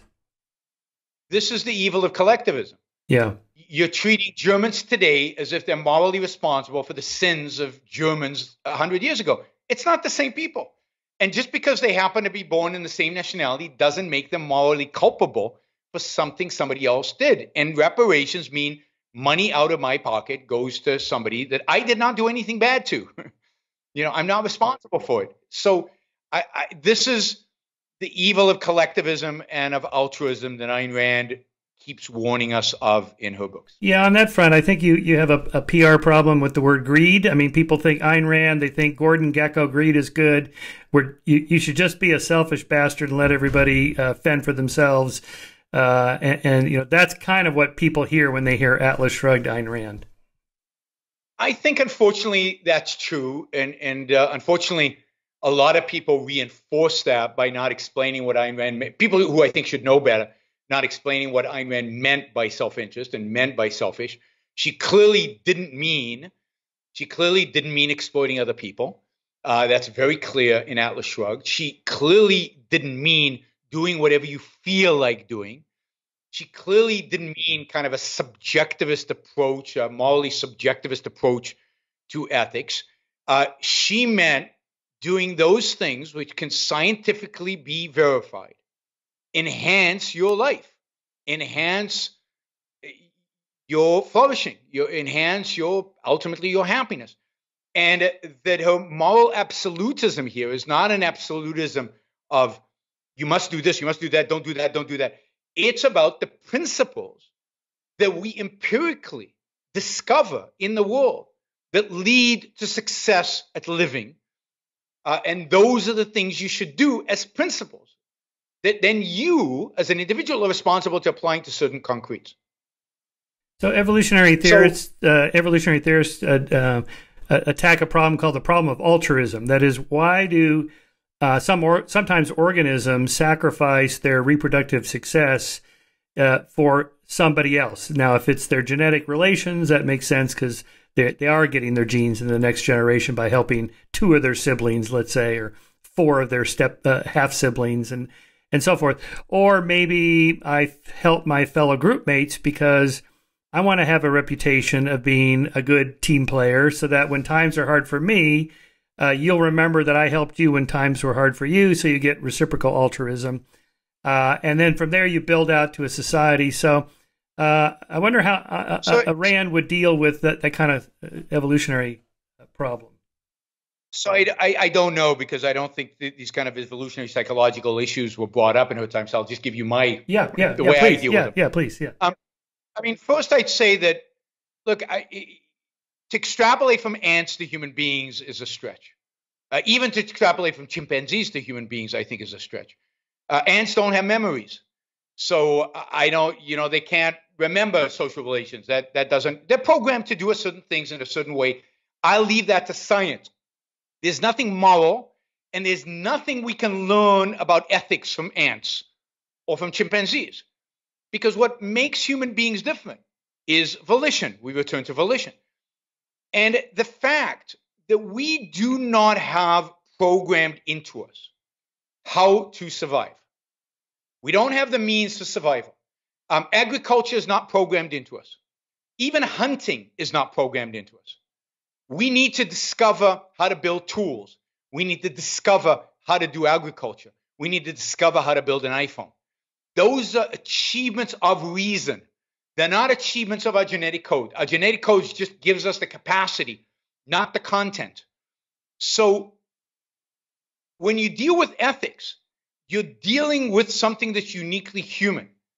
Altruism in ethics, which was a term coined by Auguste Comte, the French philosopher of the 19th century, is an ethic that says you shouldn't care about yourself in acting ethically. Ethics is about being selfless completely. If you help somebody and you have the thought, oh, I'll feel good by helping them, not ethical, because you are motivated by some form. Now, to me, that is the essence of evil. So you mean my life is not important, but some stranger's life is? How did that come about? My life is mine. Isn't that the most important thing to me? Now, what does that mean in terms of me treating other people? Does that mean that I should rob, cheat, lie, steal? Or maybe it should mean I just should ignore them, right? The isolated individualist who goes out on a desert island. No, of course not. human beings are the greatest source of joy that I can get. Whether it's because human beings produce things like iPhones so that I benefit from. So I admire the human beings that built this and made this, and I can then trade with them and get one of them. And I say, whoa, thank you, Apple, for making it possible for me to have to spend $1,000 to do this that is worth many, many times $1,000 to my life. Whether it's the joy of being able to trade and consume products that other people make, whether it's the fact that I can go and see Michelangelo's David and be awestruck and have a spiritual experience that is unmatched, for me at least, by experiencing such greatness as a great sculpture, or whether it's sex, or whether it's friendship, or whether it's all the varieties of love that one can imagine.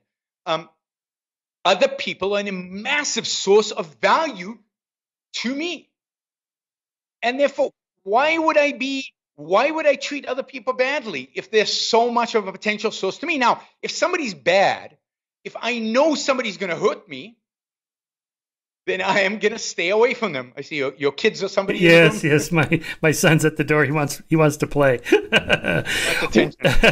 I think of it this way, that genuine morality, of course, I reject the divine command theory because I too am an atheist, but genuine morality can be explained evolutionary, that it's not enough for me to pretend that I'm a good person and want to be a predictable, loyal group mate and family member or whatever. I actually have to feel it, because if I was Machiavellian, psychopathic, and narcissistic, the so-called dark triad traits, which most people are not, my fellow group mates would catch on to that.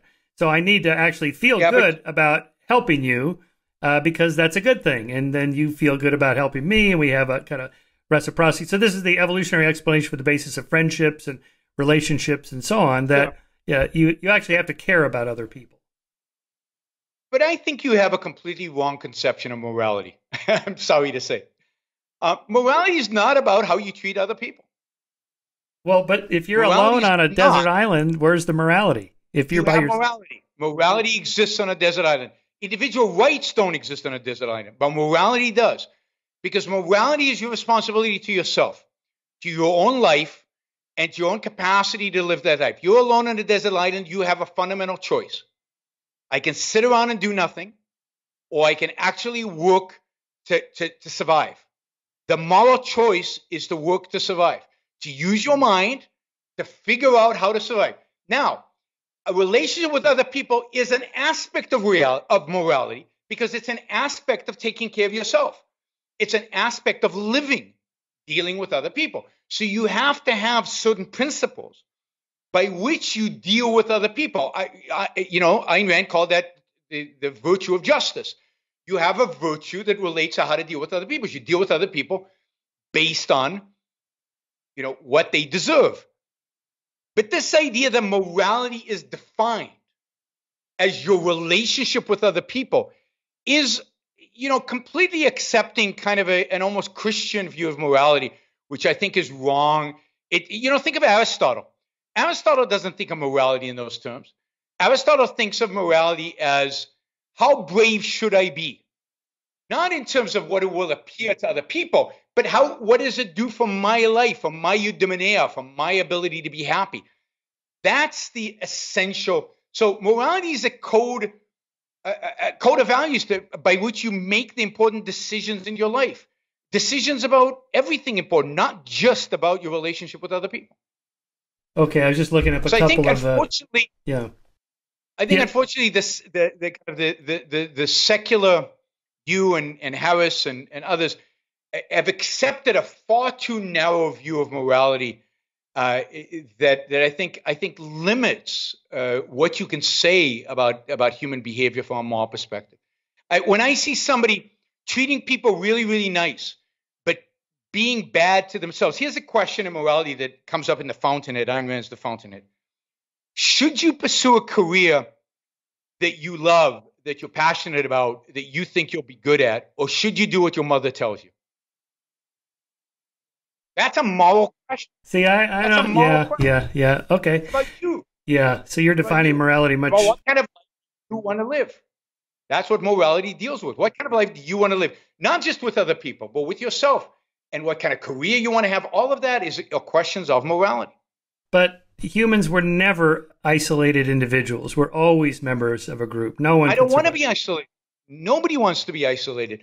We want to live in a society, but we want to live in a society where everybody treats everybody as an end in themselves, as an individual whose life is sacred to themselves and who is living in pursuit of their own happiness and their own fulfillment, for their own flourishing, and who trade with one another, both spiritually and materially, and who then benefit, because what is a trade? A trade is a win-win relationship. So we benefit from one another, ever expanding the good that exists in the world around them, the good to individuals. But you can't.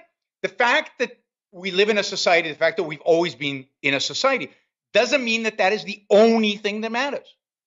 It's not.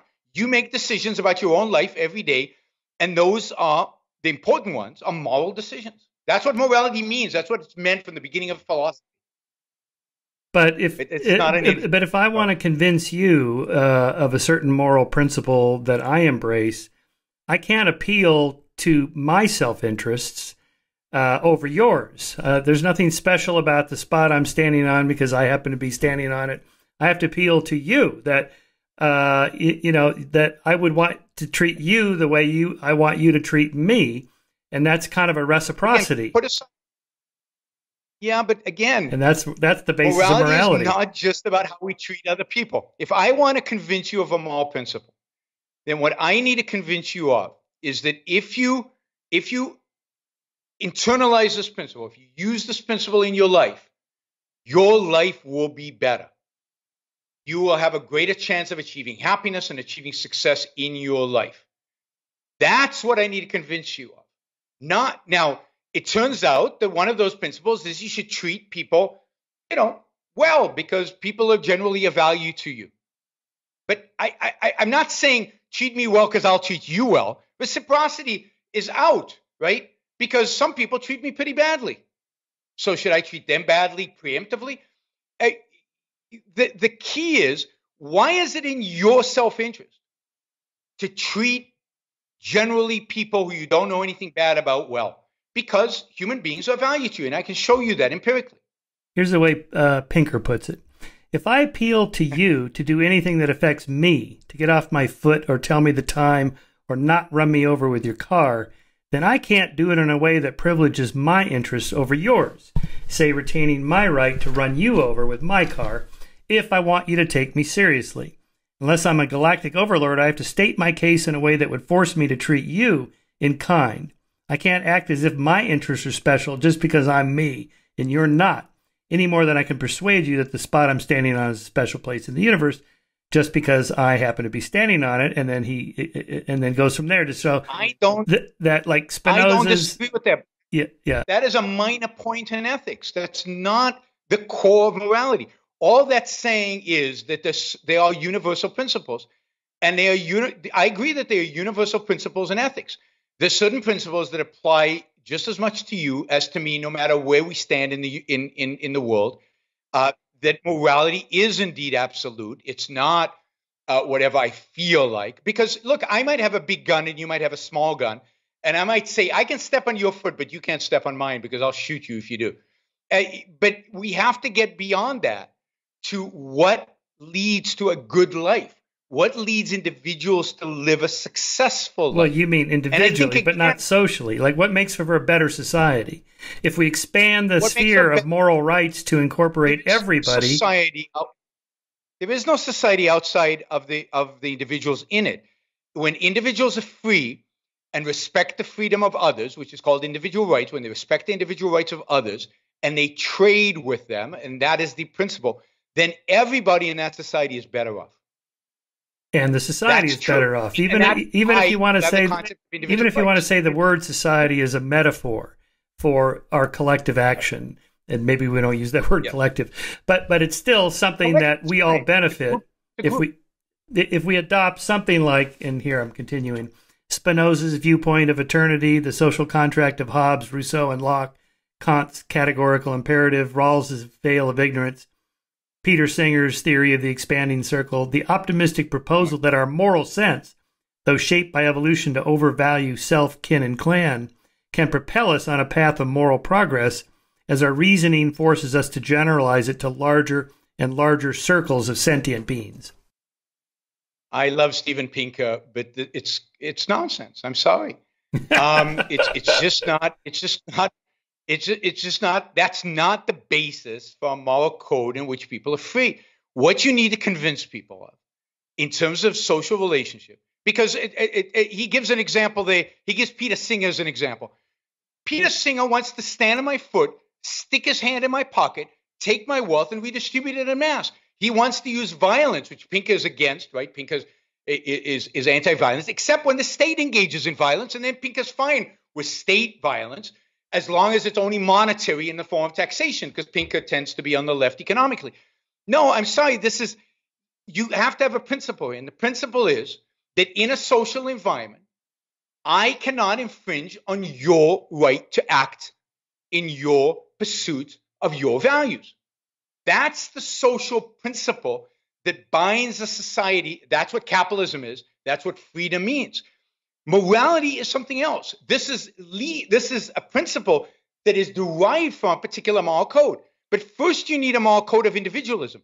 First, you need a moral code that says individuals pursuing their happiness is a good thing, that happiness is the goal of morality, that we need principles in order to attain happiness. And therefore, individuals must be left free so that they can attain their moral purpose in life, which is their happiness.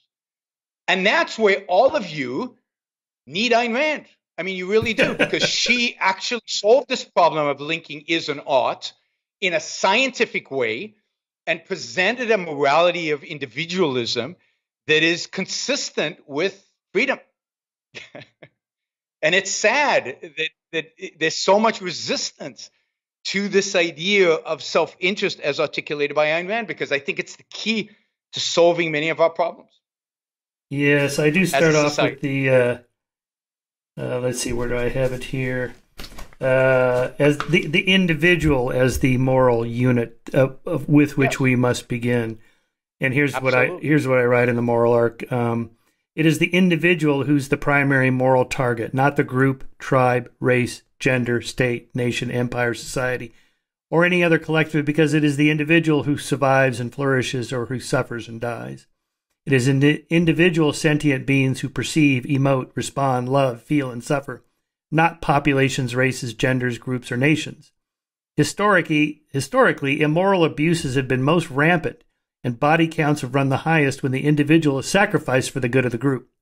It happens when people are judged by the color of their skin, or by their XY chromosomes, or by who they prefer to sleep with, or by what accent they speak with, or by which political or religious group they belong to, and so on and so forth. So, and I'd say the rights revolutions of the past 3 centuries have focused almost entirely on the freedom and autonomy of individuals, not collectives, on the rights of persons, not groups. Individuals vote, not races and genders, and so on. I agree completely with all that.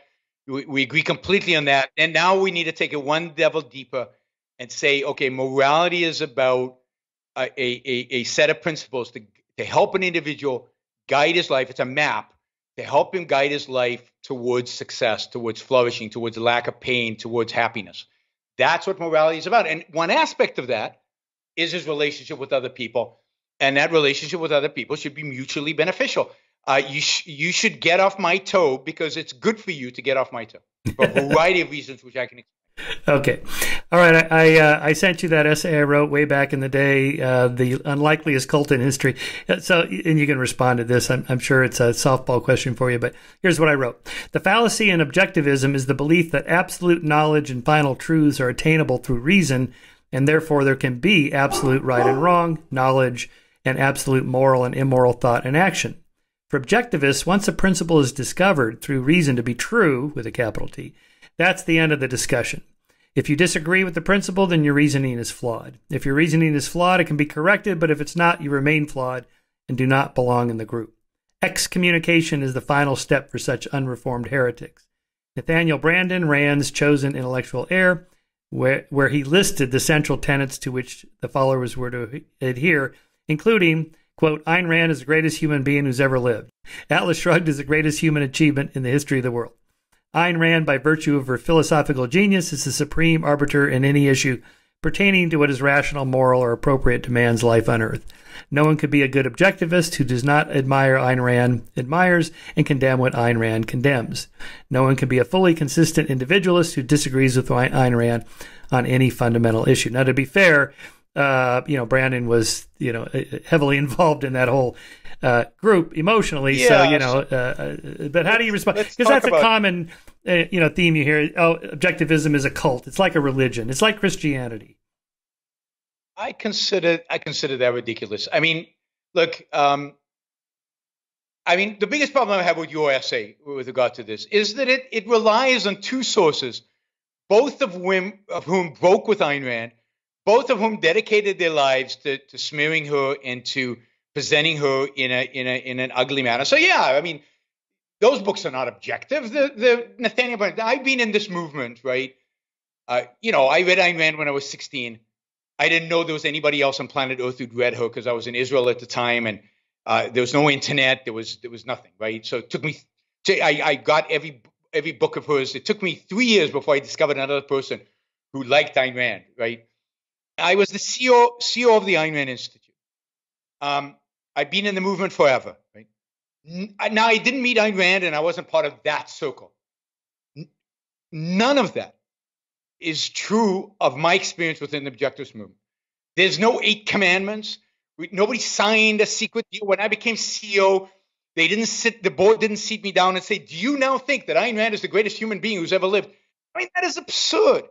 If you know, none of that ever happened. None of them happens. Now, I don't know what Nathaniel Branden did. Nathaniel Branden strikes me as a cultish figure. And reading his book about Ayn Rand and about those years, my takeaway was he was a bad dude, and he did some bad things back then, both to Ayn Rand but to the movement as well. And I think he did a lot of damage to the movement, and part of that damage was that he treated Ayn Rand like a cult leader and encouraged people around him to do so. But I don't believe it was a cult then. It's certainly not a cult today. Now, with regard to excommunication, every intellectual movement under the sun has done this, yeah. People disagree, and because we're intellectuals, we care about ideas. And if you disagree with me about an idea, then we're not allies anymore in some circumstances, right? In certain disagreements. Like, it reminds me, the libertarians always make fun of objectivists. You guys have schisms all the time. Well, what do libertarians do all the time? They constantly have schisms, right? I know whole think tanks that don't talk to each other. Yeah. The two guys who founded public choice theory spent 40 years not speaking to one another, even though they founded the theory together, right? And they were good friends from the beginning. So no, don't give me this. This is part of being an intellectual. We take ideas seriously. And then there are people in the movement who do bad things. That maybe they lie, steal, and chill, and then they're kicked out. Is that shouldn't we kick them out? You'd fire them from a corporation. The people in the movement who spin off because we have disagreements about what the philosophy means. So it's not like we shoot them. We say, we disagree. We're going to do our thing at the Ayn Rand Institute. You go do your thing over there, and we're going to say you're wrong, and you're going to say we're wrong. Okay. I mean, intellectual disagreements exist. So it's as if objectivists are held to a standard that nobody else is held up to. Yeah. But believe me, I mean, we've had campus clubs. We have thousands of kids all over the world. Today, we have some of our most active participants are in Latin America and in Eastern Europe and all over the world. And we don't have some rigorous dogma that they have to sign off of. Now, all that said, Ayn Rand, there's a particular philosophy that she wrote. She made it very specific that she said, my philosophy, the stuff I wrote, I call it objectivism. People will develop it. People might even find disagreements with it. People might find flaws in it and correct those flaws. All I ask is that you don't call that objectivism. Objectivism is what I created. I wanted to maintain that. You call it something else. Call it, I think at the end it'll be called Randism or something like that, based on Rand. But just keep what I created as a whole, because she saw that in the past, people's writings were distorted by their followers, were perverted, and she wanted her writings to have that name, to have that. That's the only sense in which it's a closed system. Truth, with a capital T or lower t, doesn't matter. It's not a closed system. Truth is an open system. And I tell people, I don't care if you're an objectivist or not. What I care is, are you a truth seeker? I want truth seekers. I think if you're a truth seeker, you'll find truth in objectivism, in much of it, in all of it, because I think it is a system that kind of stands together. But what's important to me is that we're focused on reality and on discovering the truth. And that is what it's about. That's not an attitude of a cult, right? So I was trained by the Ayn Rand Institute, right? I took courses there. I took graduate seminars there. Never did I sign an oath of allegiance. Never was I tested about whether I like Beethoven or not. I mean, that's the other ridiculous thing, right? Ayn Rand threw people out because they disagreed with her about Beethoven. No, that's just not true. I'm friends with Leonard Peikoff, who was her student. Leonard likes Beethoven. Ayn Rand didn't. And Leonard was close to her for 30 years. Leonard, I've even been to an opera by Wagner with Leonard, right? If you read other people's accounts of Ayn Rand, not the Brandons, Marianne Suarez has an account. There's a book that we put out called 100 Voices, where we just interviewed 100 people about stories about Ayn Rand. You get a completely different view of Ayn and how she lived and what she was like, and the fact that she disagreed about movies. And you quote in the article, I thought that was interesting, somebody who liked Richard Strauss, and then when he left, Ayn Rand said, "Now I understand why I can never be a soulmate with that person." I mean, to me, that's a completely reasonable thing. Our response to art does reflect something deep about who we are and what we are. She didn't say excommunicate him. She didn't say he's no good he's not a good thinker, he's irrational, he's immoral. She said, we just don't connect at some level. We're never going to connect at some level because there's something about his sense of life and my sense of life that doesn't match. That is a super reasonable thing to say, and an honest thing to say. Now, if she condemned him morally for liking Richard Strauss, then you would have a point. But well, that's true. We all do that. Anyway. I mean, there's certain people that I don't know. I grew up with and went to college with a friend who was a pretty hardcore born-again evangelical Christian, which I was for a while. But then when I became an atheist, then that's all he wanted to talk about. And it's like, well, it just gets burdensome for a while because it's not my thing anymore. So I understand, and I think we're on the same page on the truth seeking. That's the tribe we want to belong to. The collective is the group that seeks the truth, regardless of where it leads. So let's just as individuals, and let me just say, there are objectivists who are obnoxious.